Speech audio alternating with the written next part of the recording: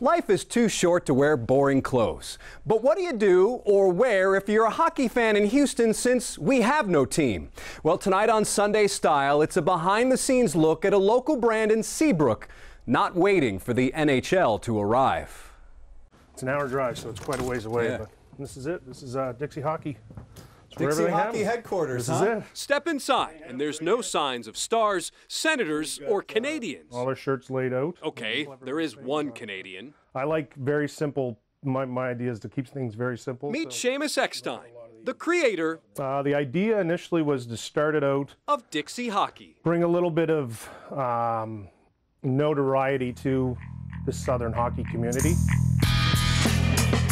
Seamus's stuff combines our location You can see that they're, and his love of hockey.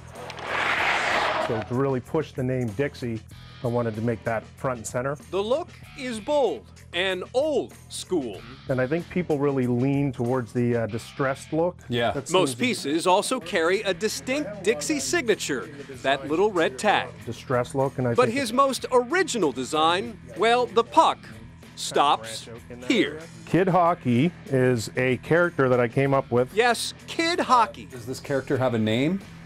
He doesn't.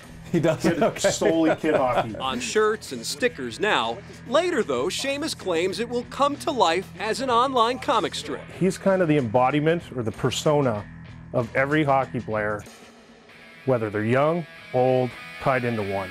Seattle, the NHL is thrilled to welcome you. Is Houston next? Seamus hopes so. I was in Dallas when they got their team, and that place is now full-fledged hockey town. But until that day comes, Dixie Hockey, with its own unique style, hopes to keep fans in Houston smiling. And Dixie Hockey is more than just clothes. It also has hockey stick wax and hand cream for men, which Seamus makes in his garage.